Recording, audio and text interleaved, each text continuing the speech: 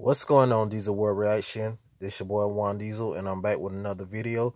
This one's the Isley brothers on hiring Jimi Hendrix. This right here is, kind of like a history lesson about how Jimi Hendrix was once a part of the Isley brothers. So let's get into it, folks. Make sure you all subscribe to the channel.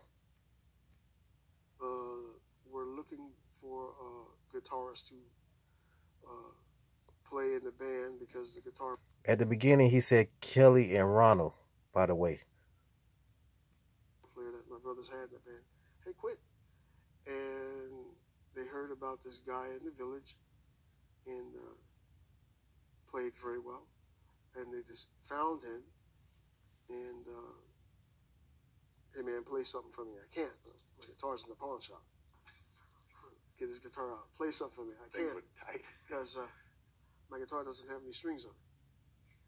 And then we bought the strings, and then he was saying, man, I heard all about you guys. And he was putting the strings on the guitar. I was listening.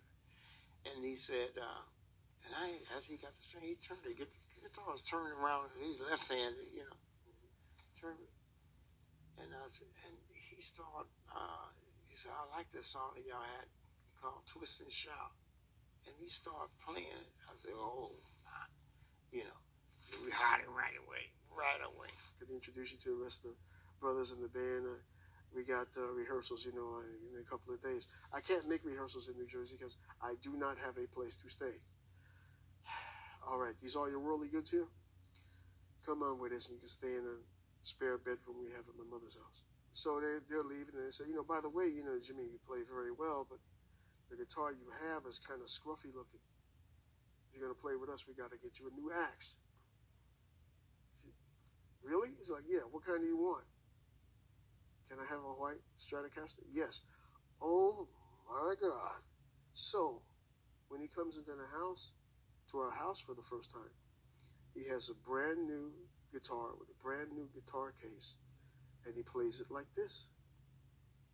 And he plays, I never heard, I'm 11 years old at the time, I never heard, and now all the musicians I had heard, never heard anybody play a guitar like that.